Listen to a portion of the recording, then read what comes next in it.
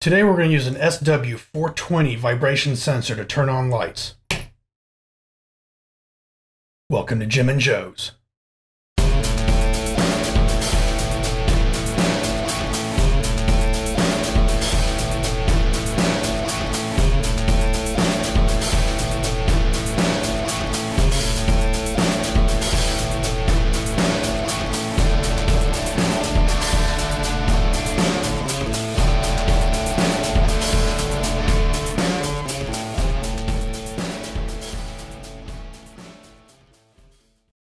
The SW-420 only has 3 pins, a positive, a negative, and a signal out.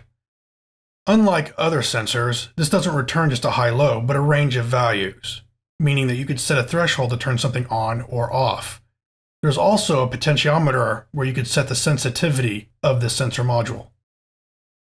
An Arduino Pro Mini will be used to take in the readings from the SW-420 and switch on the lights.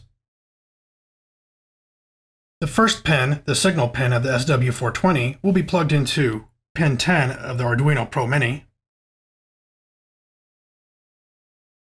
The middle pin of the SW-420 is the ground,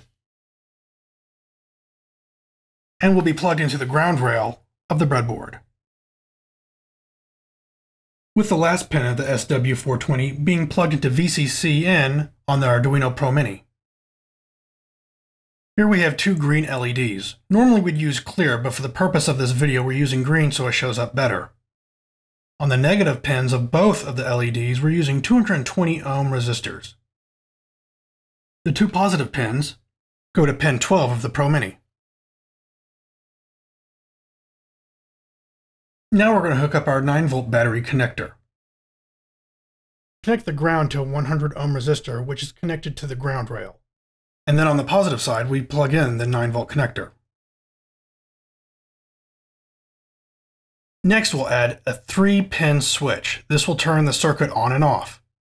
The first pin of the switch is off, so we'll take that to ground. The middle pin is VCC in. We'll take that to our power rail.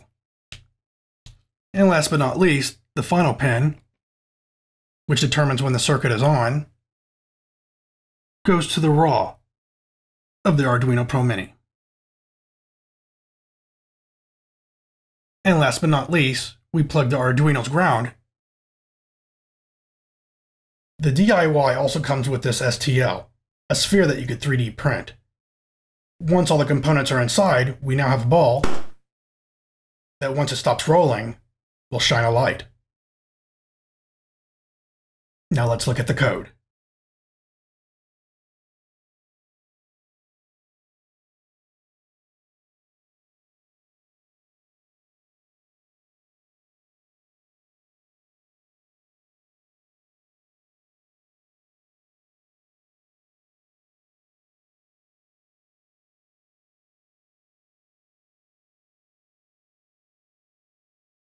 Okay, so let's go over the code. Constant EP equals 10. What that's saying is constant integer EP equals pin 10. So that's going to be the SW-420 on the Arduino Pro Mini pin 10. Const, which is short for constant, means you can't change it once it's been set.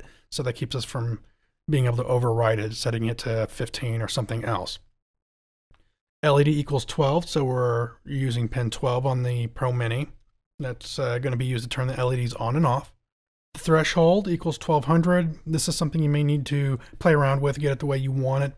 1200 seems to work okay for me. I think I'll probably tweak it myself. But what threshold says is if the SW-420 reads higher than 1200, then turn on. Bull trigger equals false. So that says, has it been triggered? Yes, no. Pin mode, LED, we set that to output because we want to be able to turn those on and off. And then I go ahead and then just use a digital write to set the LEDs to low to make sure they're off.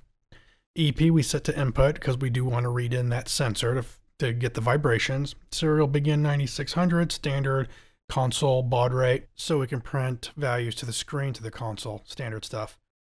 And next we have get measurement. If we scroll down, we set a delay of 10 milliseconds, and then we pulse in. That's a built-in Arduino function.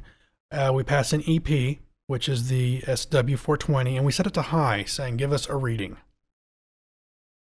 So back in the loop, we have get measurement. We set it to high to get a reading, and we save it to measure, which is a variable type of long.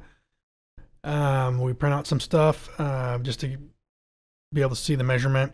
We say if measurement that we got from the SW-420 is greater than threshold, which is 1200, and it hasn't been triggered before, so the ball hasn't been thrown and triggered, then set trigger equal to true.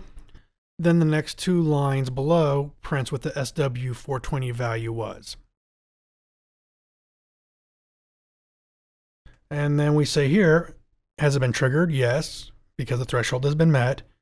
Now check to see if measure equals 0. So has the ball stopped yet?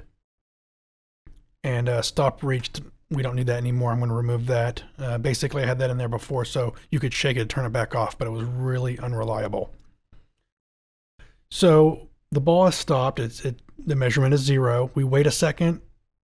Again, that'll be removed. And then we set the LEDs to high, so we turn the lights on. And then I just have some console stuff there for debugging. Now I set a delay of 50 milliseconds. It doesn't need to be 1 millisecond or 10 milliseconds. I haven't really played around with the delay to see what its limits are. This works just fine. It could probably be a lot higher. Again, feel free to change it and make it what you want.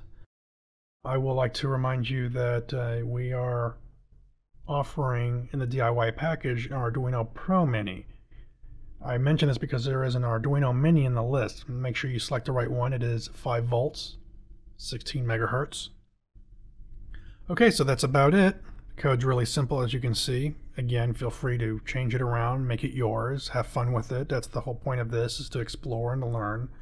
And I thank you for joining us today on Jim and Joe's. Don't forget to subscribe, like, share this video with friends, anybody else that might be interested in this kind of stuff, and please check in soon. We hope to bring you more videos, and have a great day.